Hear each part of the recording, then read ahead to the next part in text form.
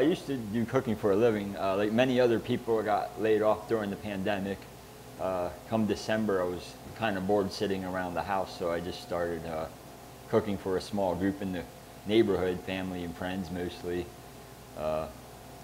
As time went on, they told their friends and neighbors and had a couple more people add on, and next thing I knew, it was a big thing, so I had to get a location to make it more legitimate.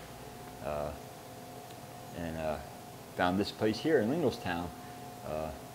We rent the kitchen, we don't own this property.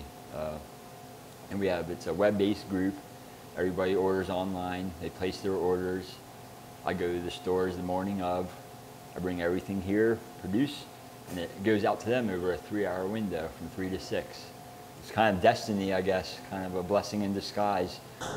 Too, I want to ask, why soup? Why soup guy? Well, that's a good question, actually.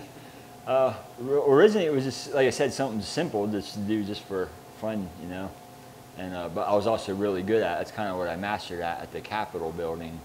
That's what I was really renowned for.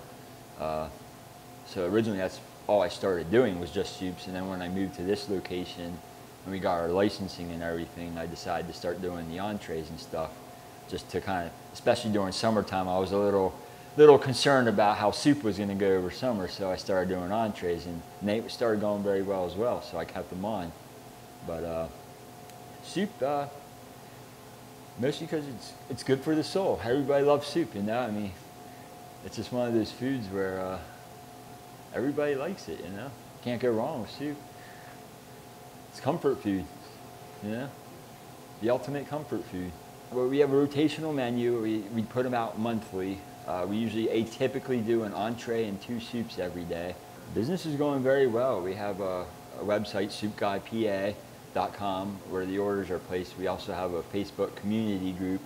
All the comments and feedback from customers are on there if anybody's interested in looking. Don't take my word for it. That business is going very well.